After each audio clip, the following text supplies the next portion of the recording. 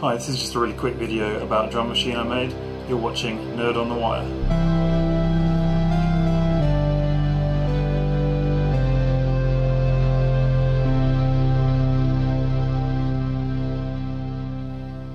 So this is a basic drum machine which I made recently for a tutorial in Hackspace magazine.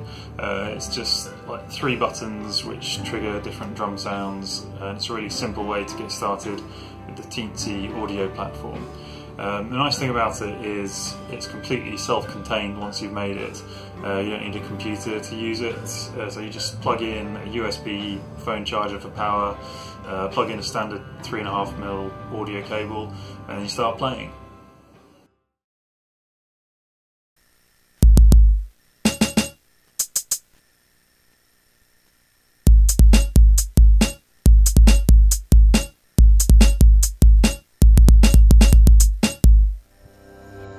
So this uses a Teensy 3.2 microcontroller. For the uninitiated, it's basically like a very small computer that you program to do a very specific task. So in this case I've programmed it to play a drum sound every time you push a button.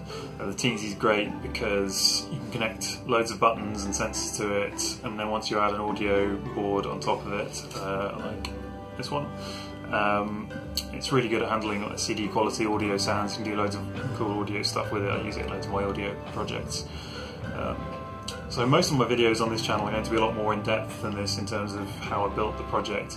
But for this one I actually built the project for a tutorial I wrote in Hackspace magazine, which is a really cool magazine produced by the Raspberry Pi Foundation.